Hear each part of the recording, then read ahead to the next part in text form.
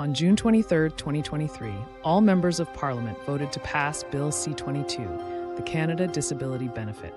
Bill C-22, an act to reduce poverty and to support the financial security of persons with disabilities by establishing the Canada Disability Benefit. The MPs voted for a bill designed to lift people with disabilities out of poverty. The bill was supposed to consider the poverty line, provide adequate funding, and recognize the additional cost of disability. I declare the motion carried.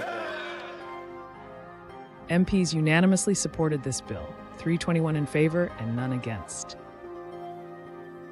1.6 million people with disabilities in Canada live in poverty.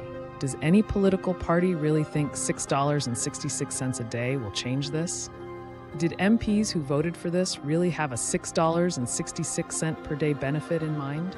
This amount will only keep people with disabilities in poverty.